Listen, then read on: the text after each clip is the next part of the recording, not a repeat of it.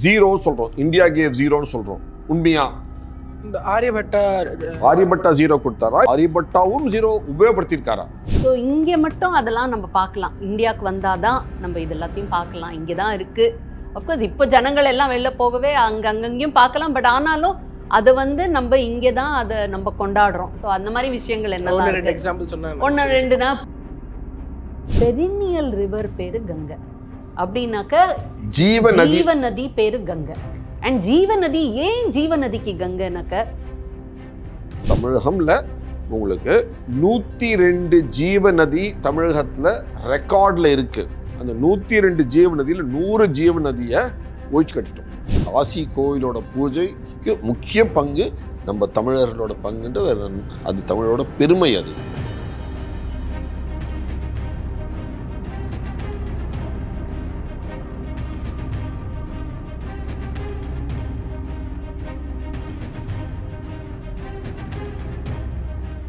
பேசு தமிழா பேசு நேயர்களுக்கு வணக்கம். இன்று நம்மோடு உரையாட இருக்கும் சிறப்பு விருந்தினர்கள் டாக்டர் ஹரி மற்றும் டாக்டர் ஹேமா அவர்கள், பாரத்ஞான் அப்படிங்கிற நிறுவனத்தினுடைய நிறுவனர்கள். வணக்கம். வணக்கம். இந்த பாரத்ஞான் அப்படிங்கிற பேரை கேட்டாலே இந்த பாரத தேசத்தில் இருக்கக்கூடிய ஞானம், அதை பற்றி நீங்கள் ரிசர்ச் பண்ணுறீங்க. அண்ட் அதுக்காக நிறைய புக்ஸ் எழுதிட்டு வரீங்க. நான் பார்த்த வரைக்குமே 100க்கும் மேற்பட்ட புக்ஸ் நீங்கள் எழுதியிருக்கீங்க. அண்ட் இந்த பாரத்ஞான் நிறுவனத்தினுடைய ஒர்க்ஸ் என்னவா இருக்கும் சார்? அதை கொஞ்சம் எங்களுக்கு சொன்னால் அதுக்கு மேலே நாங்கள் கொஸ்டின்ஸ் கேட்க ஈஸியாக இருக்கும். பாரதம்னா எல்லாருக்கும் தெரியும். நம்ம தேசம், நம்ம பாரம்பரியம், நம்ம ஜியோகிரஃபி, நம்ம லேண்டு எல்லாமே பாரதம் நம்ம சொன்னால் புரிஞ்சுக்கிறோம். ஞானம், ஞான், அது இங்கிலீஷில் ஆங்கிலேயர்கள் ஆங்கிலத்தை சொல்லி கியான்னு வருது. நம்ம தமிழ் வார்த்தை ஞான், ஞானம், கியான்னு வருது. இது ஆங்கிலத்தை எப்படி சொல்லுவீங்க? No, to know. அதே தான் வேர்டு ஞா, டு நோ, நாலேஜ், நாலேஜபிள். அது பிப்ளிக்கல் மொழியில் எப்படி வரும்?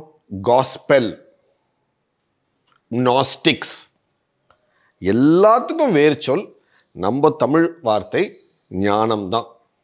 ஸோ அவ்வளோ அழகான பழமையான உலகமே ஒற்றுக்கொண்ட ஒரு சொல் வார்த்தை இருக்குச்சு ஞானம்ன்றது. அதை நம்ம வந்து ஆங்கிலத்தில் நம்ம பேசிச்சு அழகாக கியான்னு கொண்டோம். அது Indian modern way of saying it Gyan. So to you have Gyan அப்படின்னு கேட்பாங்க இல்லையா, அந்த மாதிரி கியான். ஸோ பாரதத்தோட கியான் பாரத் கியான். ஸோ உங்களுடைய ஒர்க்ஸ் என்னவா இருக்கும் அப்படின்னு சொல்லிட்டிங்கன்னா, அண்ட் ப்ளஸ் இந்த காசியும் தமிழகமும் அப்படிங்கிற இந்த ஒரு புக்கை காசி தமிழ் சங்கமத்தில் திரு நரேந்திர மோடி அவர்கள், பாரத பிரைம் மினிஸ்டர் அவர்கள், அவர் வெளியிட்டிருக்காரு. ஸோ நீங்கள் ரொம்ப ஹாப்பியாக இருக்கீங்களா அதனால? ஆப்வியஸ்லி யார் சந்தோஷமாக இருக்க மாட்டாங்க? பாரத பிரதமரே ஒருத்தரோட புஸ்தகத்தை வந்து வெளியிடுறாங்கன்னா யார் சந்தோஷமாக இருக்க மாட்டாங்க? நிச்சயமாக சந்தோஷமாக இருப்போம். அதுவும் அவ்வளோ பெரிய ப்ரோக்ராம், ஒரு ஈவெண்ட் ஆஃப் நேஷ்னல் சிக்னிஃபிகன்ஸ் நடக்கச்சே. அந்த மாதிரி தட் இஸ் நம்ம தமிழகத்தையே ஒரு நகரத்தோட இது பண்ணி கனெக்ட் பண்ணி சேர்ந்து விட்டு அந்த மாதிரி பார்க்கறதுக்கு அந்த நகரத்தோட மெம்பர் ஆஃப் பார்லிமெண்ட் வந்து பாரத பிரதமராக இருக்கார். அவருக்கு வந்து இந்த மாதிரி சேர்ந்து பண்ணணும்னு சொல்லச்சு எங்களை நாடி கூப்பிட்டு இந்த மாதிரி வந்து இதை பற்றி எழுத முடியுமான்னு கேட்டது எவ்வளோ பேர் கேட்டுக்கலாம். எங்களை கேட்டாங்க. பெரிய பெருமை. அது எழுதி கொடுக்க முடியுமா? எழுதி கொடுக்க முடியும்னு ஒரு மாதத்துக்குள்ளே அந்த புஸ்தகத்தை இவங்க தான் எழுதினாங்க. என்னோட மனைவி டாக்டர் ஹேமா தான் அதை மொத்தம் அதை செட் பண்ணி எழுதி புஸ்தகத்தை ஆங்கிலத்தில் எழுதி தமிழில் மொழிபெயர்ப்பு பண்ணி ஹிந்திலையும் பண்ணி டிரான்ஸ்லேட் பண்ணி 3 லாங்குவேஜ்லேயும் டைப் செட் பண்ணி பிரிண்ட் பண்ணி வெளியிட்டோம். So it's achievement. Knowledge collect பண்ணுறது மாத்திரம் இல்லை, 3 லாங்குவேஜ்லையும் பேரலாக எழுதி வெளியில் கொண்டு வந்துட்டு அச்சீவ்மெண்ட். ஏன்னா date fixed of Kashi Tamil சங்கமோட launch date fixed. அதில் தான் முதல் ஈவெண்ட். இந்த புக் ரிலீஸ் தான் அந்த முதல் ஈவெண்ட்டே. ஸோ எல்லாம் ஃபிக்ஸ். ஸோ அதனால் பார்த்தா அது 1 மந்த் கேப்பில் பண்ணது உண்மையாகவே சாதனை தான் அது. ஸோ ஒரு முக்கியமான கேள்வி உங்கள்கிட்ட கேட்டால் சரியாக இருக்குன்னு நினைக்கிறேன். ஏன்னா இங்கே இப்போது ரீசெண்ட் டைம்ஸில் இந்த ஒரு நரேட்டிவ் ஆனது ரொம்ப ஃபேமஸாக போயிட்டுருக்கு. அதாவது இந்தியாவுக்கு அப்படின்னு நாலேஜ் எதுவும் கிடையாது, we were very primitive, Britishers தான் கொண்டு வந்தாங்க, முகல்ஸால் தான் நம்ம இப்போ படிச்சுட்டு இருக்கோம் அப்படின்னு நிறைய பேர் நிறைய எழுதிக்கிட்டே இருக்காங்க. வாட்ஸ் யுவர் டேக் வந்துட்டு? ஞானம், நாலேஜ்ன்ற வார்த்தையே நம்ம தமிழ் வார்த்தை பாரத வார்த்தைன்னு சொல்லியாச்சு. இந்த வேர் சொல் வார்த்தையே நம்ம கிட்ட தான் இருக்கு. அதுல இந்த வெளியில வந்த எல்லாம் நாலேஜ் எல்லாமே நம்ம கிட்ட இருக்கு. அப்போ வந்து நாலேஜே நம்ம கிட்ட இல்லைன்னா அங்க ஒரு ஃபண்டமெண்டல் முரண்பாடு இல்லை சார். சயின்ஸு பிரிட்டிஷ்காரங்க கொண்டு வந்தது, முகல்ஸு ஆர்கிடெக்சர் கொண்டு வந்தாங்க, இப்போ நிறைய சொல்லிட்டே இருக்காங்களே சார். சயின்ஸு ஆங்கிலேயர் கொடுந்தானா, ஜெர்மன் கொடுந்தாங்களா, பிரெஞ்சு கொடுந்தாங்களா, அவங்களுக்குள்ள பேசிக்க வேண்டியது.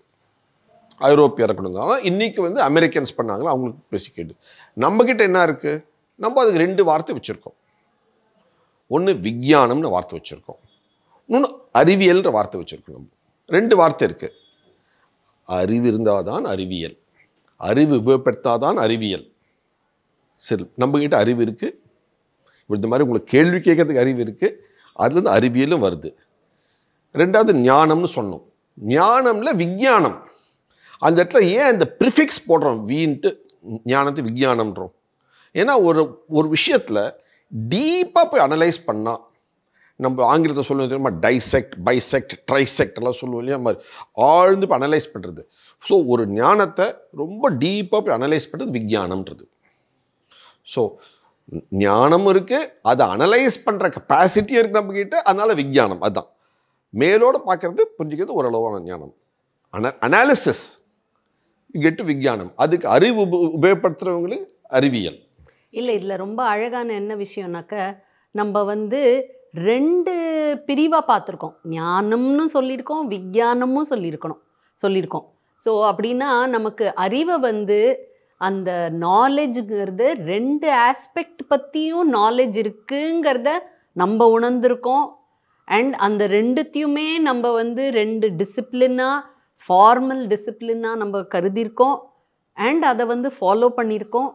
ஸோ நமக்கு வந்து அவ்வளோ டிஸ்டிங்ஷன் இருக்குது. ஸோ அப்படின்னா நம்ம எவ்வளோ யோசிச்சிருப்போம், எவ்வளோ விஷயம் நமக்கு தெரிஞ்சிருக்கணும். ஸோ இதுலேருந்தே நமக்கு ஒரு புரிதல் வரணும். இப்போ யாராவது நம்மள்ட்ட வந்து உன்கிட்ட சயின்ஸே இல்லை, எல்லாம் அங்கேருந்து தான் வந்திருக்குனாக்க, நம்ம வந்து நம்மளுடைய மொழிகளில் என்னெல்லாம் வார்த்தை யூஸ் பண்ணியிருக்கோம், அந்த வார்த்தைக்கு என்ன அர்த்தம், அது எதை பற்றி குறிக்கிறது அப்படின்னு நம்ம ஃபஸ்ட்டு யோசிக்கணும். அவங்க சயின்ஸ் இல்லைங்கிறது அவங்க மொழியில் ஒரு வார்த்தை யூஸ் பண்ணுறாங்க. ஸோ அதுக்கு நம்ம என்னெல்லாம் வச்சுருக்கோம் அப்படின்னு நம்ம ஃபஸ்ட்டு நம்மளை பற்றி நம்ம தெரிஞ்சுக்கணும். அப்போ தான் நம்ம மீதி பேர் என்ன சொன்னாலும் நமக்கு அது கரெக்டாக தப்பாங்கிறது புரியறதுக்கு, ஆலோசனை செய்யறதுக்கு நமக்கு ஒரு தகுதி வரும். அவங்க சயின்ஸ்னு ஒருத்தர் சொன்னாங்க, ஆங்கிலத்தை சொல்கிறீங்க. அந்த சயின்ஸுன்ற வார்த்தைக்கு சோர்ஸ் என்ன, வேர் சொல்லனா, எப்படி அதை நீங்கள் பிரித்து பார்ப்பீங்க? கிடையாது. உங்ககிட்ட என்னதான் பிரித்தாலும் சயின்ஸ் தான் உங்களுக்கு வரும். அட் பெஸ்ட் போகணும், யூல் கோ டு லட்டின் வேர்டோ கிரேக் வேர்டுக்கு போவீங்க, நீங்கள் இல்லை ஃப்ரெஞ்சு வேர்டுக்கு போவீங்க, அதான் நீங்கள் பண்ணுவீங்க அட் பெஸ்ட்டு. ஆனால் ஞானம்னா விஞ்ஞானம் வந்தது, அறிவு. எப்படி நம்ம வந்து அந்த வேர் சொல்லு, பீஜ அக்ஷரம், அது வரைக்கும் நம்ம போய் நம்ம அதுலேயே அர்த்தம் பார்த்துக்கலாம் பாருங்க. நம்ம அதுவும் ஞானம்ங்கிறது இல்லை, அதனோட பீஜ அக்ஷரம் வந்து வெறும் அவ்வளோதான். அண்ட் அந்த ஞானாலே இல்லை அப்படின்னா கான்ஷியஸ்னஸ்ன்னு அர்த்தம். ஸோ கான்ஷியஸ்னஸ்னால் என்ன? நமக்கு தெரியறதுன்னு அர்த்தம். நம்ம உணர்றது, நம்மளால் உணர முடியறது, நம்மளுக்கு தெரியறது. ஸோ தெரியறதுன்னு சொன்னாலே அப்படின்னா எதை பற்றியோ நமக்கு தெரியறது, என்னத்தை பற்றி தெரியறது. ஸோ அவ்வளோ நம்ம வந்து அந்த ரூட்டுக்கு போயிருக்கோம். அண்ட் அந்த ஞாலேருந்து ஞானம் அப்படின்னா அன்மேனிஃபெஸ்டடாக இருக்கிறது எல்லாத்த பற்றி தெரிஞ்சுக்கிறது. விஞ்ஞானம் மேனிஃபெஸ்டான இந்த உலகம், இந்த என்னெல்லாம் நம்மளால பார்க்க முடியும், உணர முடியும், தெரிஞ்சுக்க முடியும், அதுலேருந்து நம்ம விஷயம்லாம் கற்றுட்டு அதில் டீப்பாக போய் பரவலாகவும் போய் அனாலிசிஸ். ஸோ அது விஞ்ஞானம். அவ்வளோ நம்மளோட நாலேஜுங்கிறது அவ்வளோ விஸ்தாரமாக, அவ்வளோ பரவலாக, நம்ம அவ்வளோ பரவலான ஒரு சப்ஜெக்ட் நமக்கு. ஆங்கில சயின்ஸ் இவ்வளோ கொடுக்காது உங்களுக்கு, சும்மா சயின்ஸ்னு சொல்லுவோம் வார்த்தை. மேம், இப்போ நீங்கள் நிறைய புக்ஸ் எழுதிருப்பீங்க. உங்களுடைய ஃபேவரட் புக் இது எழுதும்போது எனக்கு ரொம்ப சந்தோஷமாக இருந்தது, இந்த ஒரு நாலேஜை ஷேர் பண்ணிக்கும் போது எனக்கு ரொம்ப ஸ்பெஷலாக இருந்தது அப்படின்ற புக் இருக்குமா? ஆக்சுவலாக எல்லா புக்குமே அப்படி தான். ஏன்னா நான் வந்து இது சொல்லணும், இந்த ஏன்னா நம்ம இப்போ ஞானம், நாலேஜ் பற்றி பேசினோம் இல்லையா. ஸோ நாலேஜ்னாலே இல்லை, அது ஷேர் பண்ணியே தீரணும், இல்லாட்டா அது நாலேஜ் இல்லை. ஸோ நாலேஜ்னா நமக்கு தெரியணும், நம்ம வந்து அதை பகிர்ந்துக்கணும். And that is the joy of knowledge. So அது எந்த விஷயம் பற்றி நம்ம தெரிஞ்சுக்கிறோம், எதை பற்றி நம்ம ஷேர் பண்ணுறோம் அதோட ஜாஸ்தி அது முக்கியம், அவ்வளோ வராது. இந்த முக்கியத்துவம் வெல்கம் நம்ம வந்து அதை ஷேர் பண்ணச்சே. ஸோ அந்த நாலேஜுங்கிறது வெளியில் நம்ம விட்டு வெளியில் போகணும். நிறைய சீரீஸ் ஆஃப் புக்ஸ் எழுதிருப்பீங்க. ஸோ அந்த சீரீஸ் பற்றி சொல்ல முடியுமா? இந்த ஒரு சீரீஸ் இதுக்காக டெடிகேட் பண்ணி நாங்கள் எழுதியிருக்கோம் அப்படின்னு நிறையா சொல்லியிருந்தீங்க. அது வந்து ஒரு ஹனுமான் வால் மாதிரி வளர்ந்துன்னே போகும். எங்களுக்கு ப்ராப்ளம் வந்து எழுதுறதில்ல, எங்களோட ப்ராப்ளம் நிறுத்துறது. ஏன்னா அது வளர்ந்துட்டே இருக்கு அண்ட் டெய்லி எங்களுக்கு புது புது விஷயம் வந்துட்டே இருக்கு. எங்கே நிறுத்துறதுன்னு தெரியல, எங்கே நிறுத்தணும்னு தெரியல. அண்ட் ஆல்சோ அது வந்து ஜனங்களுக்கு படிக்கிறதுக்கு கையில் ஒரு வீல்டியாக இருக்கணும். ரொம்ப குண்டாகவும் இருந்தால் வச்சுன்னு படிக்கிறது கஷ்டம். ஸோ அதனால அந்த புக்கை வந்து சம்டைம்ஸ் நாங்கள் வந்து அதை பாட்டாக பிரிப்போம். ஸோ அந்த மாதிரி பிரிச்சத்தில் வந்து நாங்கள் வந்து ஒரு சீரீஸ் எழுதியிருக்கோம். We call that the understanding சீரீஸ்னு. And in fact அதெல்லாம் one of the early books எங்களுது. ஃபஸ்ட் ஃபியூ புக்ஸ் நாங்கள் பப்ளிஷ் பண்ணதில் ஃபஸ்ட் ஃபியூ புக்ஸ் அது என்னன்னாக்கா, ஒன்று வந்து சிருஷ்டி விஞ்ஞானம், படைப்புன்னு தமிழில், அது இங்கிலீஷில் கிரியேஷன்னு சொல்லுவோம். ஸோ நிறைய மொழியில் வந்திருக்கு, ஹிந்தி, குஜராத்தி, மராட்டிலெல்லாம் வந்திருக்குது. அது வந்து நம்ம பிரபஞ்சம் எப்படி உருவாச்சு, ஸோ அங்கேருந்து இது எல்லா வித சோர்ஸும் வேதங்களில், நம்ம கதைகள்லாம் இது இருக்குது, அப்புறம் புராணங்களில் அண்ட் நிறைய நம்ம வந்து ஸ்கல்ப்சர்ஸு ஒரு ஸோ சிருஷ்டி படைப்பு. அண்ட் நம்ம பார்த்தோன்னாக்கா நம்ம வணங்குற அத்தனை கடவுளும் நிறைய கடவுளோடைய ஆரம்பம் இது, அதுவும் இந்த படைப்போடு தான் தொடர்பு வச்சுருக்கு. ஸோ இந்த சீரீஸ் வந்து அண்டர்ஸ்டாண்டிங் சீரீஸ்னு. ஸோ அதில் சிருஷ்டி பற்றி, அப்புறம் சிவனை பற்றி, அப்புறம் ஸ்கந்தா, அப்புறம் கணேஷா, அப்புறம் காலா நேரம், டைம். ஸோ படைப்போட நம்ம எப்போ நம்ம சிருஷ்டி சிருஜனம் ஜனனமாச்சோ அந்த டயத்துலேருந்து டைமும் ஆரம்பிச்சுது, டைமோட பர்த்தும் அப்போவே ஆரம்பிச்சுது. ஸோ இது ரெண்டுமே ஒன்றுத்தோட ஒன்று இணைஞ்சிருக்கு. ஸோ அதை பற்றியும் எழுதியிருக்கோம். இதெல்லாம் பண்ணச்சே அப்புறம் வந்து இன்னொன்று, நம்ம ராமா கிருஷ்ணான்னு எல்லாம் கடவுளை வணங்குறோமே, அவங்க யார், அவங்களுக்கும் இதுக்கும் என்ன சம்மந்தம், ஸோ அந்த மாதிரி போயின்னு இருக்குச்சு. ஸோ அது வந்து ஹிஸ்டாரிக்கல் சீரீஸ்னு ஒன்று எழுதியிருக்கோம். ஸோ ஹிஸ்டாரிக்கல் ராமா, அதில் வந்து ராமர் கடவுள் நம்ம வந்து நம்மளோட சிவிலைசேஷனில் ஒரு ரொம்ப அழகான கான்செப்ட் அவதாரம்னு நம்ம சொல்லுவோம், அவதார புருஷர்னு சொல்லுவோம். ஸோ கடவுளும் அவங்க, அதே சமயம் கடவுள் டிவைன்கிறது. ஏன்னா நம்ம எல்லாருமே டிவைன், நம்ம சிவிலைசேஷனில் எல்லாரையுமே நம்ம டிவைன் அப்படின்னு நம்ம கருதியிருக்கோம், தெய்வீகம்னு கருதியிருக்கோம். ஸோ அதனால் இதில் சில பேரை நம்ம அவதார புருஷன்னு வணங்குறோம். அதனால அதில் வந்து ராமர், கிருஷ்ணர், ஏன்னா அவங்க அவதாரம்னு சொல்லியாச்சுன்னா அப்போது அவங்க வந்து சரித்திரமாகவும் ஆயிடுவாங்க, நம்ம சிவிலைசேஷனுக்கு அவங்க சரித்திர புருஷரும் ஆயிடுவாங்க. ஸோ அவங்கள பற்றி அதனால் சரித்திர நோக்கத்தில் ஹிஸ்டாரிக்கல் ராமான்னு ஒரு சீரீஸ், அப்புறம் ஹிஸ்டாரிக்கல் கிருஷ்ணான்னு ஒரு சீரீஸ், அது ஒரு 4-5 புஸ்தகம் எழுதியிருக்கோம். அப்புறம் வந்து பிராண்ட் பாரத்னு எழுதியிருக்கோம். நம்ம பாரத், ஆமாம், பிராண்ட் பாரத்னு. ஏன்னா அழகா பிராண்ட் பாரத் அப்படின்னு, பிராண்ட் இந்தியா நிறைய பேர் சொல்லியிருக்காங்க, அது 5 வால்யூம். அது பிராண்ட் இந்தியான்னு நிறையவே இருக்குது, பிராண்ட் பாரத், ஏன்னா நம்ம ஃபுல் சிவிலைசேஷன் ஹிஸ்ட்ரியிலேருந்து எடுத்துகிட்டு போகிறோம். ஸோ அந்த ஆங்கிளில் நாங்கள் அது வந்து எப்படி எழுதினோம்னாக்க, நம்ம வந்து பிராண்டுனால யூஸ்வலாக ஏதாவது ஒரு பொருளோட நம்ம சம்மந்தப்படுத்துவோம். ஒரு பொருள் விற்பனை பண்ணோன்னாக்கா உடனே அதுக்கு பிராண்டு க்ரியேட் பண்ணி மார்க்கெட் பண்ணுவோம்.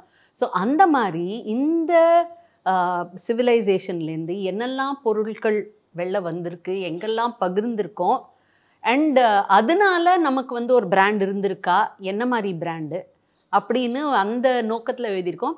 அதில் 5 வால்யூம் எழுதியிருக்கோம். அதில் ஒன்று வந்து மேட் இன் இண்டியான்னு, அப்படின்னா இந்த பூமியில் என்னெல்லாம் செஞ்சு வளைஞ்சு என்னத்தெல்லாம் நம்ம வெளியில் ஷேர் பண்ணியிருக்கோம், அதனால வெளியே உலகம் நம்மளை வந்து ஒரு பிராண்டாக எப்படி கருதிருக்கு. So made in India. அப்புறம் ரூட்ஸ் இன் இண்டியா. ஸோ என்னெல்லாம் விஷயங்கள் நம்ம பகிர்ந்துருக்கோம், என்னெல்லாம் நாலேஜ், ஸோ என்னெல்லாம் தாட்ஸ், ஸோ அது ஒன்று ரூட்ஸ் இன் இண்டியா. ரூட்ஸ் பார்த்தீங்கன்னா 0 சொல்கிறோம், இந்தியா கேவ் 0ன்னு சொல்கிறோம்.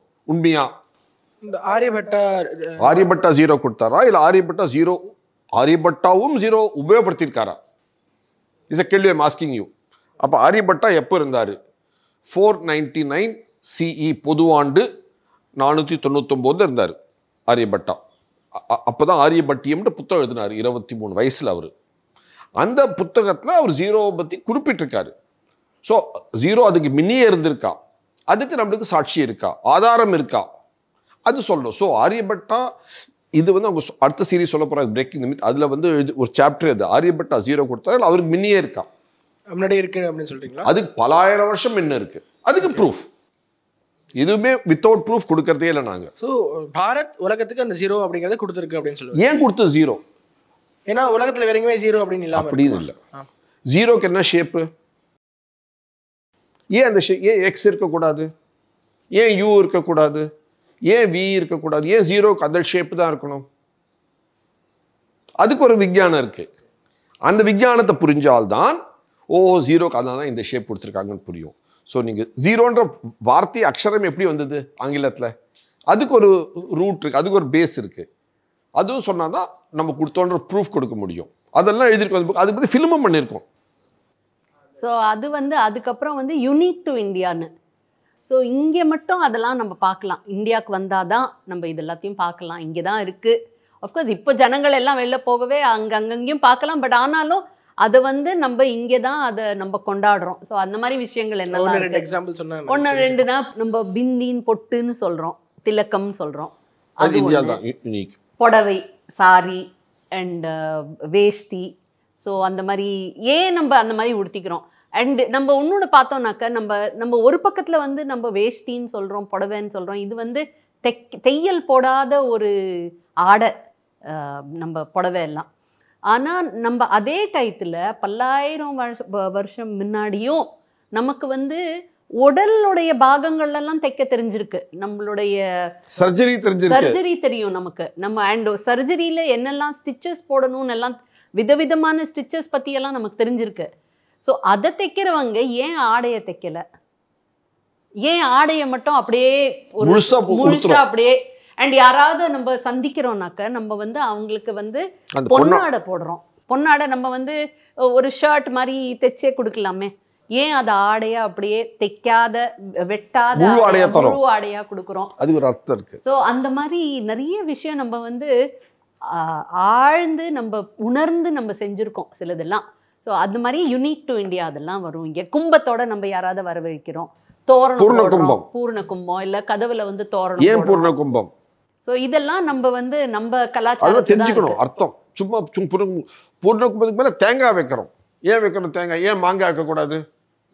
ஏன் பூஷ்டிக்காய் வைக்கக்கூடாது? ஏன் தேங்காய் தான் வைக்கணும்? ஏன் தேங்காய் தான் வைக்கிறோம்? அதுக்கு ஒரு அர்த்தம் இருக்கு. உள்ளர்த்தம் வந்து அதுக்கு விஞ்ஞானம் இருக்கு. உள்ளர்த்தம் மாத்திரம் இல்லை, அறிவியல் இருக்கு.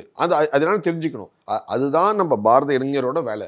அது தெரிஞ்சுட்டு நம்ம பண்ணா அந்த பாரம்பரியத்துக்கு, அந்த சம்பிரதாயத்துக்கு, அந்த செயலுக்கு ஒரு விஞ்ஞான ரீதியான அறிவியல் ரீதியான அனுபவம் இருக்கும், அர்த்தமும் இருக்கும். அதுதான் நாங்கள் பாரத்கியான்ல கொண்டு வரதுக்கு முயற்சி பண்ணுறோம். மதிப்பும் வேற நமக்கு. அது மேல நம்முடைய மதிப்பும் ஏறும். நம்ம மதிப்பு ஏறித்துனா மீதி பேரோட மதிப்பும் அது மேலே ஏறும். ஸோ 3 லெவல் இதில். ஒன்று வந்து நம்மளுக்கே தெரிஞ்சுக்கணும், டு நோ. ரெண்டாவது அதை நம்ம வந்து மற்றவங்களுக்கு சொல்லணும், எடுத்து சொல்லணும், பகிர்ந்துக்கணும். நம்ம அதை கொண்டாடணும், பகிர்ந்துக்கணும். First is to know, then only you can own it. சொந்தம் கொண்டாடணும், சொந்தம் கொண்டாடணும், நம்மளுது சொந்தம் கொண்டாடணும். மூணாவது அப்பதான் நீங்க வந்து அடுத்தவனுக்கு சொல்ல முடியும். இப்போ ப்ளூ கலர் இருக்கு, உலகத்துக்கு ப்ளூ கலர் யார் கொடுத்தது? நீலம். நீலம்ன்ற நம்ம கலர் நம்மளுது. பாரதம் நீலம் கொடுக்கல, உலகத்துல நீலமே கிடையாது. இன்னைக்கு நம்ம ஆக்சுவலா நம்ம ஃபிளாக் கலர் பார்த்தோம்னாக்க orange, green, saffron, green, white, நீலம் நடுவுல இருக்கு, சக்கரத்துல இருக்கு. ஆனா நம்ம பார்த்தோம்னாக்க நம்ம ஸ்போர்ட்ஸ்ல எங்க போனாலும் நம்ம வந்து யூசுவலா ப்ளூ தான் நம்ம மென் இன் ப்ளூன்னு நம்ம ஹாக்கி மேட்ச் ப்ரிஃபர் பண்றோம் நம்ம யூனிஃபார்மா. அது ரொம்ப அழகா நம்ம கண்ட்ரி எப்படி அது பழக்கத்துல வந்ததுன்னு தெரியல நம்ம இந்த மாடர்ன் ஸ்போர்ட்ஸ்ல. பட் ரொம்ப ஆக்ட், ரொம்ப உகந்தான கரெக்டான கலரை சூஸ் பண்ணிருக்காங்க. ப்ளூன்னு இன்னைக்கு சொல்றாங்க. அதுக்கு ப்ளூன்னு சொல்றதுக்கு முன்ன பேர் என்ன வச்சிருந்தாங்க? அதுக்கு இண்டிகோ. இந்தியால இருந்து வந்தது அந்த கலருக்கு பேரு இண்டிகோ. ஏன்னா இந்தியால இருந்து வந்தது, அதுதான் ப்ளூ. இன்னைக்கு இண்டிகோ இல்லாம ஜீன் கிடையாது, ஜீன்ஸ் கிடையாது, உங்களுக்கு ப்ளூ தான். ஸோ நீங்க ஒருத்தரும் ப்ளூ போடச்சேவே என்ன சொல்லணும்? அது என் பாரத தேச கலர். அது நீங்க அமெரிக்காவில் போடலாம், ஸ்வீடனில் போடலாம். ஆனால் நாங்கள் தான் அவங்களுக்கு கொடுத்தோம், அந்த கலரே நாங்கள் தான் கொடுத்தோம், ப்ளூன்னு தைரியமாக சொல்லணும். So you must own the colour. இன்னும் நிறைய கொஸ்டின்ஸை ஒரே கொஸ்டின் கம்பைன் பண்ணி ஒரே கொஸ்டினை கேட்குறேன். என்னன்னா, எக்கச்சக்கமான சிவிலைசேஷன் இருந்துட்டு போயிருக்கு. நம்ம மட்டும்தான் ஒரு லாங் ஸ்டாண்டிங் சிவிலைசேஷனாக இருக்கும். அண்ட் பாரத தேசத்தை தாண்டி இந்த சிவிலைசேஷன் எங்கேயுமே இல்லை அப்படிங்கிற ஒரு நிலை இருக்கும்பொழுது நிறையா ரீஜன்ஸை நம்ம லூஸ் பண்ணிகிட்டே வரோம். உதாரணத்துக்கு நம்ம எவாஞ்சலிக்கல் ரிலீஜனாக இல்லாதனால, மதம் மாற்றுறது நம்மளுடைய தர்மத்தில் இல்லாததுனால நமக்கு அது ஒரு பின்னடைவாக இருக்கும். ஏன்னா we lost Kashmir, we lost Bangladesh, we lost Pakistan மாதிரி இப்போ நிறையா ரீஜன்ஸ் நம்ம லூஸ் பண்ணிட்டு இருக்கோம். ஸோ மற்ற சிவிலைசேஷனுக்கும் நமக்கும் என்ன வித்தியாசம்? இவாஞ்சலிக்கல் ரிலீஜனாக இல்லாத நமக்கு ஒரு டிஸ்அட்வான்டேஜா? இதுதான் என்னோட கொஸ்டின். கிட்டத்தட்ட சில சோஷியாலஜிஸ்ட்லாம் வந்து லிஸ்ட் எடுத்திருக்காங்க. கிட்டத்தட்ட 49 சிவிலைசேஷன்ஸ் இருந்திருக்கு இந்த உலகத்துலன்ட்டு. ஃபார் எக்ஸாம்பிள், நீங்கள் வந்து ரோமன் போனீங்கன்னா, Roman civilisation, Julius Caesar, Agusta சீசர்லாம் இது பார்க்கணுன்னா இன்னைக்கு அது மியூசியமில் தான் இருக்குது, மக்கள் மத்தியில் இல்லை. நீங்கள் கிரேக்க சிவிலைசேஷன் போனீங்கன்னா அதுவும் டெம்பிள் ஆஃப் அப்போலோ அண்ட் அதை மாதிரி அப்போலோனிஸ் அந்த மாதிரிலாம் தான் இருக்கும். ஸோ அதுவும் மியூசியமில் தான் இருக்குது உங்களுக்கு.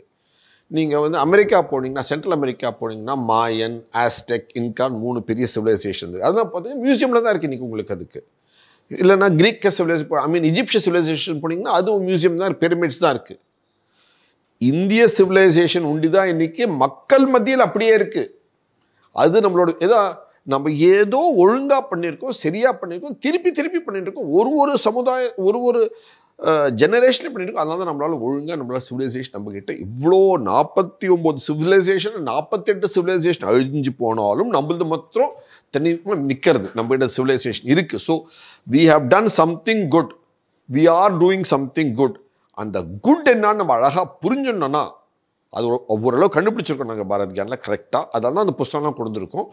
அதை நம்ம வந்து புரிஞ்சுட்டோன்னா அந்த மாதிரி நம்ம வாழலாம். So can continue the civilisation. And எல்லாரும் நம்ம வந்து அந்த நன்மை எல்லாரோட நம்ம பகிர்ந்துக்கலாம். நம்ம எல்லாரும் அவங்கவுங்க ஊரில் அவங்கவுங்க வழிமுறையில் இருக்கட்டும், ஆனால் இதை புரிஞ்சுன்னு பகிர்ந்துன்னு இருக்கலாம். அதுதான் அழகு. அந்தந்த ஊரில் அதான் கலாச்சாரம்ன்றோம், நம்ம தேசாச்சாரம்ன்றோம். அந்த தேசத்தில் இருக்க ஆச்சாரம், அதை ஃபாலோ பண்ணணும் நீங்கள். தேசாச்சாரம் அதான் கலாச்சாரம். இதில் ரொம்ப அழகான முக்கியமான பாயிண்ட் நம்ம புரிஞ்சுக்க வேண்டியது என்னன்னாக்க, நீங்கள் வந்து ஒரு வார்த்தை சொன்னீங்க, இவாஞ்சலிசம். இவாஞ்சலிசம்னா என்ன அர்த்தம்? இவாஞ்சலிசம்னாக்க நம்ம வந்து இன்னொருத்தர்கிட்ட சொல்லி, இன்னொருத்தரை கன்வின்ஸ் பண்ணி, இன்னொருத்தருக்கு அதில் ஒரு நம்பிக்கை வர வைக்கிறது, அண்ட் அவங்க வந்து அந்த வழியை தொடர வைக்கிறது பேர் தான் இவாஞ்சலிசம்னு பேர். இப்போது இன்னைக்கு வந்து இவாஞ்சலிசம் வந்து மதத்தோட சேர்ந்துருக்கு. ஸோ இன்னைக்கு ஜனங்க வந்து நீங்கள் பார்த்தீங்கன்னா ஒரு இந்த மதத்தை விட்டுட்டு என்னோட மதத்துக்கு வா அப்படின்னு சொல்கிறதுக்கு நம்ம வந்து இவாஞ்சலிசம் சொல்கிறோம். அண்ட் அதுதான் பரவலாக இருக்குது. சிவிலைசேஷன் பாரதம் வந்து நீங்கள் கேட்டீங்க நம்ம இவாஞ்சலிசம் பண்ணலைன்னு. நம்ம வந்து என்ன மாதிரி ஐடியாவை வந்து உலகத்துக்கு கொடுத்துருக்கோம்னாக்க, கல்ச்சரை பற்றி பின்பற்றுறதை பற்றி நம்ம சொல்லியிருக்கோம். அண்ட் கல்ச்சர்னு இவர் சொன்னது ரொம்ப அழகான இது. கல்ச்சர்னா என்னுடைய கல்ச்சரை நீ ஃபாலோ பண்ணுன்னு நம்ம என்றைக்கும் சொல்லலை. நம்ம வந்து மதத்துக்கு வந்து நம்ம இவாஞ்சலிசம் பண்ணலை, நம்ம வந்து கல்ச்சருக்கு இவாஞ்சலிசம் பண்ணியிருக்கோம். அதுக்கு தான் நம்ம வந்து ஒரு ஃப்ரேஸ் உண்டு, கிருண்வந்தோ விஸ்வம் ஆரியம் அப்படின்னாக்க உலகம், விஸ்வம் உலகத்தையே, ஆரியம்னாக்க நோபல்னு அர்த்தம். அப்படின்னா ஒரு மேலே ஒரு உச்ச நிலையில் இருக்கிற மாதிரி ஒரு ஸ்டேட்டுக்கு கொண்டு வருது. ஸோ உலகத்தையே ஒரு நல்ல ஒரு உச்ச நிலை உணர்வு தாட்ஸோட இருக்கிற மாதிரி ஒரு ஸ்டேட்டுக்கு கொண்டு வருது. அதில் வந்து கல்ச்சர், கலாச்சாரம்னு நம்ம சொல்கிறோம். கலாச்சாரத்தில் வந்து நம்ம என்ன சொல்லியிருக்கோம், என்னோட பாரத கலாச்சாரத்தை நீ ஃபாலோ பண்ணுன்னு நம்ம சொல்லலை. நம்ம வந்து எல்லாருக்கும் அவங்க இருக்கிற நாடில் இருக்கிற கலாச்சாரத்தை உணருங்கள், உங்கள் தேசத்தில் இருக்கிறத உணர்ந்து அது பிரகாரம் நீங்கள் நடந்துக்கணும், அந்த மாதிரி எண்ணங்களை. அண்ட் நம்மளும் அங்கே போயிருக்கச்சே அந்தந்த தேசத்துக்கு உகந்த கலாச்சாரத்தை நம்ம பின்பற்றி நம்ம வாழ்ந்து காட்டியிருக்கோம். ஸோ இந்த மாதிரி எண்ணங்களை தான் நம்ம வந்து ஸ்ப்ரெட் பண்ணியிருக்கோம். ஸோ நம்ம வந்து we have done R bit. அதனால தான் நம்ம என்ன தெரியுமா சொல்லுவார், நம்ம சீன நாட்டு அம்பாசிடர் அவர் வந்து யூஎன்ல போய் ரொம்ப பல வருஷத்துக்கு முன்னாடி 1960s அம்பாசிடர் இருந்தார். He is the ambassador of China to USA. அவர் யூஎன்ல ஒரு ஸ்பீச் கொடுத்தார் 1960. அவர் சொன்னார், அது India has சிவிலைசேஷனலி conquered China for 2000 years without ever sending one soldier over to China. நம்ம ஒரு சோல்ஜர் கூட சைனாக்கு அனுப்பாத கலாச்சாரமை அவங்க ஊர் கலாச்சாரத்துக்கு ஒரு ஒரு அழகு கொடுத்துருக்கோம், மிகுழத்திற்கும் நம்ம பண்ணியிருக்கோம். நம்ம திசை காமிச்சிருக்கோம், திசை காட்டு அவங்க கலாச்சாரம் அவங்க வழிபட வாழறதுக்கு நம்ம திசை கொடுத்துருக்கோம். நம்ம அது யார் போய் கொடுத்தாரு? அது ஒரு தமிழன் போய் கொடுத்தாரு. போதி தர்மான்ட்டு பல்லவ யுவராஜா, பல்லவ பிரின்ஸு, அவர் மொத்தம் தனியாக போல. அவர் மாதிரி அவருக்கு இன்னும் 1000 பேர் போனாங்க, அவரோட சேர்ந்து 100 பேர் போனாங்க, அவருக்கு அப்புறம் பல 1000 பேர் போயிருக்காங்க. So it's was a continuous exchange for 2,000-3,000 years. நம்ம ஹியோன் சாங் ஃபைஹியான்லாம் கேள்விப்படுறோம். ஹியோன் சாங்லாம் காஞ்சியர் வந்திருக்காரு. ஸோ இந்த மாதிரி போய் அவங்க வந்து கலாச்சாரத்தை வந்து பகிர்ந்துருக்காங்க, எப்படி நல்வாழ்க்கை எப்படி வாழணும்ன்ட்டு. உன்னோட டொப்போகிராஃபியை சேர்ந்து வாழணும். நீ வந்து காஞ்சிபுரத்தில் வந்த வாழ்க்கையை நீ போய் வந்து சைனாவில் வாழன்னு சொல்லவே இல்லை. ஆனால் உன் மண் என்ன, உனக்கு எப்போ மழை வரும், உனக்கு எப்போ மேகம் வரும், உனக்கு என்ன சீட்டில் இருக்கு, அதுக்கேற்ற மாதிரி அதான் அனுசரணையோடு வாழணுன்றது தான் அந்த கலாச்சாரம். அதான் தேசாச்சாரம்ன்ற வார்த்தை. அது ஆச்சாரம்னு அர்த்தம் walking path. You walk as per your டொப்போகிராஃபி, you walk as per your hydrology, you walk as per your needs. அதுதான் வந்து தேசாச்சாரம். நம்ம அதுதான் கலாச்சாரம். அதுதான் வந்து அழகாக நம்ம வந்து மக்களோட பகிர்ந்துருக்கோம். அதுதான் beauty. So the difference is இறைவனை பார்க்கறது உங்கள் சொந்த வழி, ஆனால் உங்கள் மண்ணின் மகிமையை புரிஞ்சுட்டு அதுக்கு சார்ந்து வாழணும், அதுக்கு அனுசரணை. ஸோ அதுதான் தர்மம். அழகா இப்போ ராமேஸ்வரம் காசிக்கு வந்து ஒரு ஒப்பீடு இருக்குது இல்லையா? இப்போ ராமேஸ்வரம் காசி சேர்ந்து போவாங்க நிறைய பேர், அந்த மாதிரி ஒரு ஒப்பீடு இருக்குது. அதே மாதிரி நீங்கள் கங்காக்கும் வைகைக்கும் ஒரு ஒப்பீடு சொல்லியிருக்கீங்க. ஹவு தட் கம் அப்படின்னு ஒரு டவுட். இப்போது நம்ம ஆக்சுவலாக நாங்கள் அந்த காசி புக்கில் எழுதியிருக்கிறது ஒரு விஷயம், அது நீங்கள் புக்கிலே கூட படிச்சுக்கலாம். அதை பற்றி அது ஆக்சுவலாக அந்த ஒப்பீடு எப்படி போட்டிருக்கோம்னாக்க, அதில் வந்து அவர் அப்பைய தீட்சிதர் எல்லாம் அவங்க வந்து இங்கே வைகை கரையிலேயே உட்கார்ந்தபடியே கங்கையை பற்றியெல்லாம் கூட வர்ணிச்சிருக்காரு. கங்கையை இங்கே அவர் கண்ணு முன்னாடி கொண்டு நிறுத்தி அவர் வந்து அதை பற்றி எழுதியிருக்கார். அதெல்லாம் ஒரு தனி ஆஸ்பெக்ட், தனி ஸ்டோரி. பட் முக்கியமாக இதில் நீங்கள் அதை கேட்டதுக்கு நான் இது சொல்லணும். கங்கைங்கிற வார்த்தை, கங்கைங்கிறது ஒரு நதி இல்லை, கங்கைங்கிறது ஒரு கான்செப்ட். ஆக்சுவலாக அந்த நதிக்கு பல பேர் இருக்குது. அதுக்கு பகீரத்தின்னு பேர் இருக்குது, பாகீரத்தின்னு பேர் இருக்குது. ஒரு இடத்துல ஒரு வெவ்வேறு பேரெல்லாம் இருக்குது. ஜான்வின்னு பேர் இருக்குது, அப்புறம் கீழே வந்தா பத்மா, அப்படி இப்படின்னு எல்லாம் வெவ்வேறு பேரெல்லாம் இருக்குது அந்த நதிக்கு. அந்த நதிக்கு வந்து நீங்கள் பங்களாதேஷ் போயிட்டீங்கன்னா அந்த நதிக்கு பேர் வந்து பத்மா. அங்கே வந்து கங்கா இல்லை, ஒரு பக்கம் வந்து ஹூக்லி, ஒரு பக்கம் பத்மா. ஸோ ஒரே நதிக்கு பல பேர் இருக்குது. கங்காங்கிறதே இல்லை. நீங்கள் எடுத்து பார்த்தீங்கன்னா வேறு புஸ்தகத்தில் எழுதியிருக்கோம், யூனிக் டு இந்தியாவில் எழுதியிருக்கோம். நம்ம பாரதத்தில் இந்த கங்கைனா என்னன்னு. ஏன்னா அலெக்சாண்டர் அவர் வரச்சே அவருடைய நோக்கம் 2-3 நோக்கமோட வரார் அவர். ஒன்று வந்து இங்கே நிறைய ஸ்காலர்ஸை பார்க்கணும், இன்னொன்று மயில்களை பார்க்கணும், இன்னொன்று கங்கை நதியை பார்க்கணும். அதனால தான் அவர் டெஸ்பரேட்டாக அவர் வந்து இந்தியாவுக்குள்ளே வந்து கங்கை வரைக்கும் வரணும்னு பார்க்குறார். அந்த கங்கைனா என்னன்னா பெரினியல் ரிவர் பேர் கங்கை, அப்படின்னாக்க ஜீவநதி பேர் கங்கை. அண்ட் ஜீவநதி, ஏன் ஜீவநதிக்கு கங்கைனாக்க, அந்த கங்கைங்கிற வார்த்தை ககன்னு சொல்லுவாங்க. ககன்னா திருப்பி ஆகாயத்துலேருந்து கீழே வந்து திருப்பி ஆகாயத்துக்கு போகிறது. இப்போ ஜீவநதி எப்படி வருது? கண்டினியூஸாக சைக்கிள். மேகத்துலேருந்து பொழியறது, மழை வருது, திருப்பி அந்த சைக்கிள் கிளைமேட் சேஞ்சில் திருப்பி மேகம் மேலே போய் மேகம் ஆறுது, திருப்பி வருது. அப்போ அந்த பெரினியல் சைக்கிள் அது மெயின்டைன் ஆகுது. ஆங்கிலத்தில் ஹைட்ரோஸ்பியர்னு சொல்லுவோம். Continuous evaporation, going to become clouds, again pouring rain, flowing as rivers, going to sea, again evaporation, again going to the sky. So அதுக்கு வந்து ககன் அப்படின்றது வார்த்தை சொல்லுவாங்க. ககன்னா மேகம். ஸோ மேகத்துலேருந்து மேகம், ஆகாயம், கண்டினியூஸ் சைக்கிள். அது அன்எண்டிங் சைக்கிள். நம்ம தமிழ்நாட்டில் வைகை வந்து ஒரு ரொம்ப ப்ராமினன்ட் நமக்கு ஜீவநதி. அந்த மாதிரி 102 ஜீவநதி இருக்கு. ஸோ நம்ம ஆக்சுவலாக இருந்தது பேர் தான் இருக்கு இப்போ.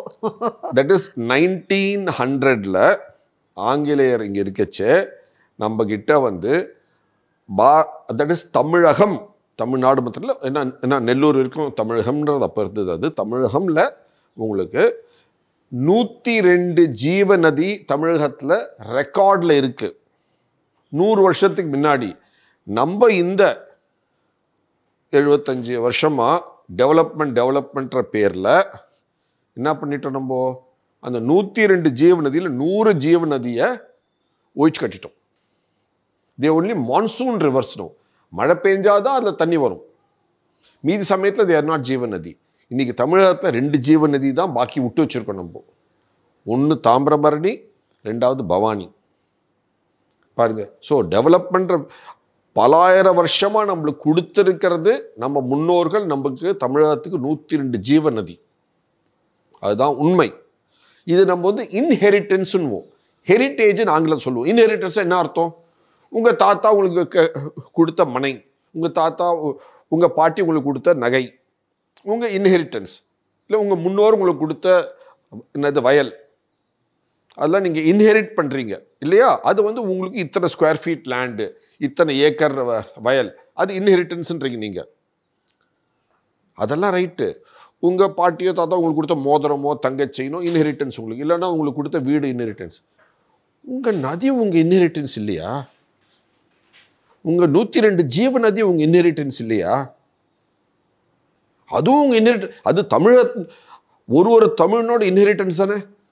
அதை நம்ம தொலைச்சிட்டோமே இந்த ஜெனரேஷன்ல. ஸோ தாத்தா கொடுத்த மன வீடு இருக்கு. உங்க முப்பாட்டனர் கொடுத்த 102 ஜீவ நதியை 100 ஜீவ நதியை தொலைச்சிட்டு நிற்கிறோம். 2 தான் பாக்கி இருக்கு நம்ம கிட்ட ஜீவ நதின்னு சொல்லிக்கிறதுக்கு இன்னைக்கு. ஸோ நம்ம என்ன பண்ணணும்? நம்ம உண்மையான தமிழர்களை நம்ம எல்லாம் சேர்ந்து மீதி 100 நதியும் ஜீவ நதியா மாற்றணும். பழைய மாதிரி கொண்டு வரணும். ஸோ காசியில் கங்கை பிரவாளமாக போயின்னு இருக்குனாக்க நம்ம தமிழகத்துலேயும் நிறைய ஜீவ நதிகள் கங்கை சமானம். இதெல்லாம் கங்கை சமானம். இத்தனையும் கங்கை. ஸோ இத்தனை ஜீவ நதியும் இருந்திருக்கு. ஒன்னொன்னும் அதை ஒன்னொன்னும் கங்கை, ஒன்னொன்னும் கங்கை. அந்த வந்து நம்ம திருப்பி அது எல்லாத்தையும் மீட்டு அதை ஜீவ நதியாக கொண்டுடலாம். அண்ட் அப்பதான் நீங்க வந்து முன்னோரா இருக்கச்சே 100 வருஷம் கழிச்சு யாரு நீங்களும் தான் முன்னோர்கள். அப்ப சொல்லணும், எங்க முன்னோர்கள் எங்களுக்கு எங்க ஜீவ நதி மீட்டு கொடுத்தாங்க எங்களுக்கு அப்படின்னு நீங்கெல்லாம் வந்து வணக்கத்துக்குரிய ஆவீங்க. அப்பதான் அதுதான் உண்மையான பண்ண வேண்டிய கடமை. பேசுறது மாத்திரம் இல்லை, செயல் வீரர்கள். நம்ம வெறும் பேச்சு வீரர்கள் இல்லை, அது செய்து காட்டுறோம். அதே மாதிரி இப்போது காசிக்கு போகிறது வந்து ஆதி சங்கரர் அப்புறம் துறவிகள் எல்லாமே போவாங்க. இப்போ அவங்க மட்டும்தான் போகணுமா, இல்லை இளைஞர்கள், இல்லை வந்து இப்போ கல்யாணம் ஆனவங்க இருப்பாங்க, அவங்க எல்லாரும் போகலாமா? கல்யாணம் ஆகிறதுக்கு முன்னையும் போகலாமே.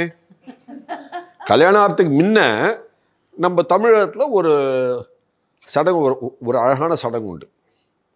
என்னன்னா, அந்த பிரம்மச்சாரி கல்யாணம் பண்ணிக்கிறதுக்கு முன்னாடி காசிக்கு போகிற மாதிரி, அதுக்கு பேர் காசி யாத்திரைன்னு பேர், கேள்விப்பட்டிருப்பீங்க. அப்போ என்ன பண்ணுவார், அந்த பெண்ணோட அப்பா, அந்த பிரைட்ஸ் ஃபாதர் வந்து இது மாதிரி எங்கிட்ட ஒரு அழகான பொண்ணு இருக்குது, கல்யாணம் பண்ணி நீங்கள் இங்கேயே கிரகஸ்தா இருங்க, இங்கேயே கற்றுக்குங்க, இங்கேயே கற்றுன்னு நீங்கள் என்னெல்லாம் கற்றுக்கணும் இங்கேருந்தே கற்றுங்க, நீங்கள் இங்கேயே இருங்கன்னு சொல்லி கூப்பிடுவார்.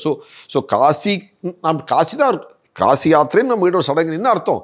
காசின்ற அந்த வார்த்தைக்கு அங்கே அர்த்தம் வந்து நாலேஜ். காசின்னு என்ன அர்த்தம்? க்ளோ, ஒளி. So knowledge is glowing.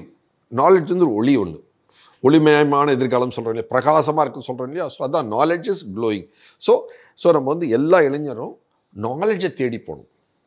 So அப்படி தான் சொல்கிறாங்க, கல்யாணம் பண்ணிட்டு நீங்கள் ஹஸ்பண்ட் ஒய்ஃபாக நாலேஜை தேடி போகணும்னு சொல்கிறாங்க. அது காசின்ற ஒரு ஊருக்கு தான் போகணும்னு அவசியம் இல்லை, எந்த ஊரில் இருந்தாலும் அந்த நாலேஜை நம்ம தேடிக்கலாம் நம்ம ஆஸ் அ ஃபேமிலி. அதுதான் beautiful. So a family with knowledge is beautiful. சரி, இங்கே வந்து தெற்கில் வந்து காசி இருக்குது, அதே மாதிரி மேற்கு சைனாவில் நீங்கள் காசிகிரி இருக்குது அப்படின்னு மென்ஷன் பண்ணியிருக்கீங்க. ஸோ பை நேம் வந்து இது கனெக்ட் ஆகுதா, இல்லை அதை தவிர்த்து ஏதாவது கனெக்ஷன் இதுக்கு இருக்கா? நிறைய கனெக்ஷன் இருக்குது. காசின்ற வார்த்தைக்கு தான் சொல்லிட்டோம், க்ளோ, ஒளின்னு சொல்லிட்டோம். இந்த இருக்க காசியில் என்ன ஞானம் இருக்குது, அந்த இடத்துல ஒளி இருக்குது. காஷிகிரின்னு ஒரு ஊர் இருக்குன்னு சொன்னோம். இன்னைக்கு அது வந்து கஷ்கர் அப்படின்வாங்க. அது சைனாவில் இருக்குது, அது வெஸ்டர்ன் சைனாவில் இருக்குது. இந்த சைனாவில் வந்து சில்க் ரூட்னு நீங்கள் வந்து கேள்விப்பட்டிருப்பீங்க, படிச்சுப்பீங்க. சில்க் ரூட் போகிறது அங்கே வந்து சைனாலேருந்து யூரோப் வரைக்கும் போகிறது சில்க் ரூட் படிச்சுப்பீங்க. இந்த கஷ்கர் வந்து சில்க் ரூட்டில் இருக்குது அந்த ஊர். கிரினா என்ன அர்த்தம்? மலை. ஸோ அந்த மலையில் வந்து அவ்வளோ மொனாஸ்ட்ரிஸ், புத்த மொனாஸ்ட்ரிஸ் இருந்தது அந்த காலத்தில், 1000 வருஷத்துக்கு முன்னாடி. ஸோ எல்லா மொனாஸ்ட்ரியும் ஒளியாக இருக்கும், வெளிச்சமாக இருக்கும். ஞானத்தோடு அவ்வளோ பேர் அங்கே இருந்தாங்க, பண்டிதர்கள் இருந்தாங்க. ஸோ அவங்க இருந்தனாலையும் ஒளி, சாயங்கால வேலை அவ்வளோ மலையில நீங்கள் வந்து லைட் ஏற்றி வச்சுருந்தீங்க, விளக்கேற்றி வச்சு எவ்வளோ ஒளியாக இருக்கும். ஸோ அந்த ஊரே ஞானமான அவ்வளோ ஞானம் பெற்ற ஊர், ஞானம் இருக்கிற ஊர், வெளிச்சமாகவும் இருக்க ஊர். அதான் தான் காஷிகிரின்னு அந்த ஊர். காஷிகிரின்னு பேர் இருந்தது அந்த ஊருக்கு, அது அங்கே இருந்தது. அதேமாதிரி நம்ம வந்து ஹிமயமலையோட மடியில் காஷ்மீரம்னு இருக்குது. காஷ்மீரம்னு என்ன அர்த்தம்? அதுவும் ஒரு காஷி தானே. அங்கே நாலேஜ் இருக்குது, ஞானம் இருக்குது அங்கே, அதுவும் ஒரு காசி தான். இதில் ரொம்ப அழகான கனெக்ஷன் நீங்கள் பாருங்கள். இது காஷிகிரிங்கிறோம் நம்ம அந்த சைடு, ஹிமாலயாவுக்கு நார்தர்ன் சைடில் silk route. So look Ed all the points of connect. பேரு காஷி, சில்க் ரூட்டில் இருக்குது. So silk trade and knowledge சென்டர்னு வேற சொல்கிறோம். இது 3 ஐட்டம் அங்கே பார்த்துட்டோமா. இப்போது நார்த்தில் நம்ம இப்போ வாரணாசி, காசின்னு நம்ம இன்னைக்கு இந்தியாவில் வாரணாசியை, காசினா டிப்பிக்கலாக வாரணாசின்னு சொல்கிறோம். வாரணாசியை பாருங்கள், அங்கேயும் உங்களுக்கு சில்க் இருக்குது, நாலேஜ் இருக்குது, பேரு காசி. அப்புறம் இவர் சொன்ன மாதிரி காஷ்மீரம், அதுவும் காஷி, காஷ்யாம் அந்த மாதிரி எல்லாம் வேர்ட்ஸ்னால் க்ளோயிங் பிளேஸ்ன்னு. அண்ட் சில்க், காஷ்மீர் சில்க்கும் நம்ம சொல்கிறோம் நிறைய. அங்கேயும் Kashmir was a major centre சைவத்துக்கு. காஷ்மீர் சைவம்னே தனியாக இருக்குது. ஸோ ரொம்ப பெரிய நாலேஜ் சென்டர். சாரதா பீட்டம் வேறு பக்கத்தில் தான். ஸோ அது வந்து ஒரு நாலேஜ் சென்டர். அதே மாதிரி நமக்கு இன்னொரு இந்த மாதிரி காசி மாதிரி இன்னொரு ஊர் எங்கே நமக்கு தமிழகத்தில், நம்ம தமிழ்நாட்டிலே இருக்குது, காஞ்சிபுரம். அதை வந்து தக்ஷிண காசின்னு நம்ம சொல்லுவோம். ஸோ அங்கேயும் பாருங்கள் கனெக்ஷன், சில்க்கு, நாலேஜ் அண்ட் பேரு தக்ஷிண காசி. காஞ்சின்னு இருந்தாலும் காஞ்சியும் அந்த மாதிரி தான் ஒரு idea of glow, metallic glow எல்லாம். காஞ்சின்னு என்ன அர்த்தம்? கோல்டன் க்ளோன்னு அர்த்தம். ஸோ அதுவும் மெட்டாலிக் க்ளோவோட வருது. ஸோ இதெல்லாம் நீங்கள் நம்ம பார்த்தோம்னாக்கா இல்லை, நம்மளோட இப்போ இன்னித்து நம்ம கண்ணோட்டம் என்ன ஆயிடுதுனாக்கா, நம்ம எல்லாத்தையும் பிரித்து பார்க்குறோம். நம்ம வந்து சயின்ஸ் தனின்னு பார்க்குறோம், நம்ம ஹிஸ்ட்ரி தனின்னு பார்க்குறோம், காமர்ஸ் தனின்னு பார்க்குறோம். ஒரு சிவிலைசேஷன்னு பார்த்தோன்னாக்கா இல்லை, இதெல்லாம் சேர்ந்து வரும். ஏன்னா ஒரு ஊர் எப்படி அந்த காசிங்கிற ஊர் ஏன் அதெல்லாம் நாலேஜ் சென்டர் ஆகுது? நாலேஜ் சென்டர்னால் நிறைய ஸ்காலர்ஸ், பண்டிதர்கள் அங்கே வாழறாங்க, நிறைய படித்தவங்கெல்லாம் அங்கே இருக்காங்க. இப்போ படித்தவங்க இருக்காங்கன்னா அவங்கள நாடி நிறைய பேர் வருவாங்க. அண்ட் இதெல்லாம் நடக்கிறதுனாக்கா என்ன, அங்கே வந்து ட்ரேடு வேறு நிறைய நடக்கும். ஸோ ட்ரேட் இருந்தால், இப்போ படித்தவங்க, இப்போது பண்டிதர்கள் இல்லை மடங்கள் எல்லாம் இருக்குனாக்கா அதை சப்போர்ட் பண்ணுறதுக்கு பண வசதி இருக்கிறவங்க இருந்தால் தான் இவங்களால் வாழ முடியும். ஸோ எங்கே பண வசதி இருக்கும், எங்கே ட்ரேட் நடக்கிறதோ அங்கே தான் பண வசதி இருக்கும். ஸோ பணமும் நாலேஜும், நம்ம லக்ஷ்மி சரஸ்வதி தனித்தனி கடவுள்னு சொன்னாலும் ஒருத்தருக்கொத்தர் தயவு வேணும், ஒருத்தர் சேர்ந்து போவாங்க. அண்ட் அது சேர்ந்து போகிற இடத்துல என்ன வரும், ஸ்ட்ரென்த் வரும். அப்போது துர்கையும் வந்துடுவாங்க. ஸோ அதனால நம்ம பார்த்தோம்னாக்க சிவிலைசேஷன்னு பார்த்தா தனித்தனியாக இல்லை, ஹிஸ்ட்ரியில் நம்மளோட trade centres, where knowledge centres also, silk centre. And அப்போல்லாம் ட்ரேட் வந்து silk was one of the most precious items.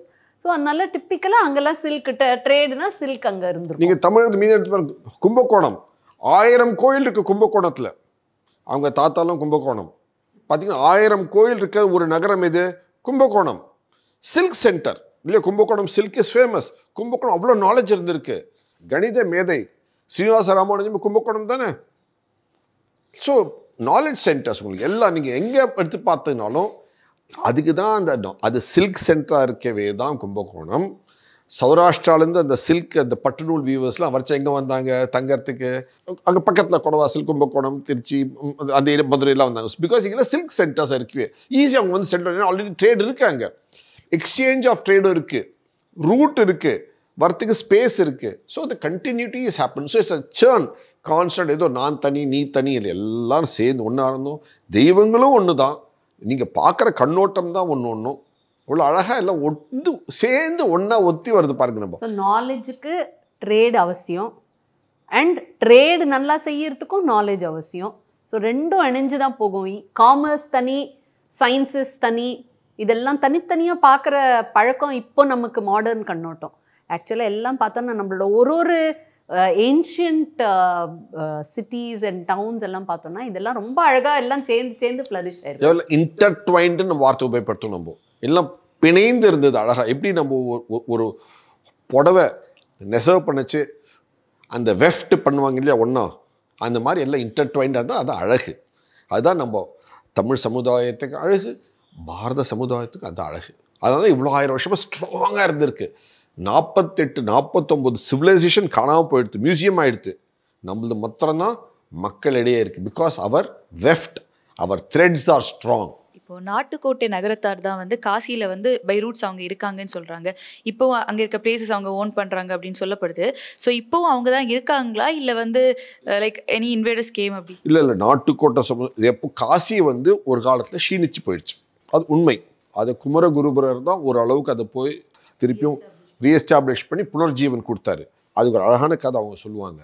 காசியில் வந்து சிவன் கோயில் இடிஞ்சு போயிருக்க சமயத்தில் அந்த ஈஸ்வரனே பாண்டிய ராஜாக்கு கனவுல வந்து என் கோயில் இடிஞ்சு போயிடுது, எனக்கு ஒரு கோவில் கட்டி கொடுன்னு கேட்டார். அதனால அந்த பாண்டிய ராஜா அவரோட ஊரில், அவர் ராஜ்யம் பண்ண ஊரில், அந்த நதி சித்ரா நதியின் பேர் அங்கே, அந்த ஊரில் அவர் கோவில் கட்டினார்.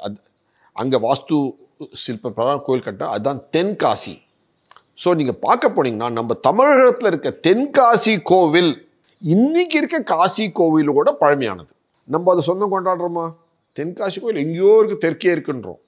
இன்னைக்கு இருக்க கோவில் கோபுரம், தென்காசி லிங்கம், அந்த ஹோல் டெம்பிள் ஈகோ சிஸ்டம், கட்டடம் structure, temple structure, the holy temple is older than the present Kashi temple. ஏன்னா அப்போ வந்து அங்கே போயிடுது கோவில். ஸோ ஈஸ்வரனே வந்து சிவனே வந்து அந்த பாண்டியராஜாவோட கனவுல வந்து கேட்குறாரு. ஸோ தென்காசி கோயில் கிடையாது. ஸோ அதனால தான் தென்காசி. அதுக்கு சிவகாசி பக்கத்தில் இருக்கு, அதுக்கு ஒரு கதை இருக்குது, அதுவும் எழுதியிருக்கோம் அதில். ஏன் அதே மாதிரி அங்கே காசியில் வந்து ஸோ நிறைய டைம் அந்த மாதிரி இடிஞ்சு அது புனர்ஜீவனம் வந்து நிறைய பேர் வந்து செஞ்சுருக்காங்க. நிறைய மராட்டா அவங்க பண்ணியிருக்காங்க. அகல்யபாய் ஹோல்கர் நிறைய செஞ்சுருக்காங்க. அதுக்கப்புறம் மராட்டா எல்லாம் நிறைய செஞ்சுருக்காங்க. ஸோ அந்த மாதிரி ஒரு காலகட்டத்தில் நம்ம நாட்டுக்கோட்டை செட்டியார் அவங்க வந்து ட்ரேடுக்கு அங்கே போகிறவங்க. ஸோ அவங்க வந்து அங்கே அவங்க நிறைய எடுத்து பூஜை எல்லாத்தையும் எடுத்து திருப்பி எஸ்டாப்ளிஷ் பண்ணி ஸோ அவங்க நிறைய கான்ட்ரிபியூட் பண்ணியிருக்காங்க. அண்ட் இன்றைக்கும் அதனால நிறைய பூஜைகள் வந்து அவங்க வந்து இன்னும் நடத்துகிறாங்க. அவங்க ஃபண்ட்ஸ் கொடுக்குறாங்க, அவங்க அந்த கம்யூனிட்டியாக அதை கலெக்ட் பண்ணி அந்த பூஜைகள் அழகாக பண்ணுறாங்க. காசி அது பெருமை, அது தமிழகத்துக்கு பெருமை. காசி கோயிலோட பூஜைக்கு முக்கிய பங்கு நம்ம தமிழர்களோட பங்குன்றது, அது தமிழோட பெருமை. அது உலக தமிழ் சொந்தங்களுக்கு வணக்கம். நான் ராஜவேல் நாகராஜன். பேசு தமிழா பேசு வலையொலியுடைய வளர்ச்சிக்கு நீங்களும் உறுதுணையாக இருக்கணும்னு நினச்சிங்கன்னா இந்த வீடியோடைய டிஸ்கிரிப்ஷனில் இருக்கக்கூடிய ரேசர் பே லிங்கை கிளிக் பண்ணுங்கள். அந்த லிங்க்கில் போயிட்டு உங்களுக்கு விருப்பமான தொகையை பேசு தமிழா பேசுவனுடைய வளர்ச்சிக்கு உங்களுடைய பங்களிப்பாக நீங்கள் கொடுக்கலாம். நன்றி, வணக்கம்.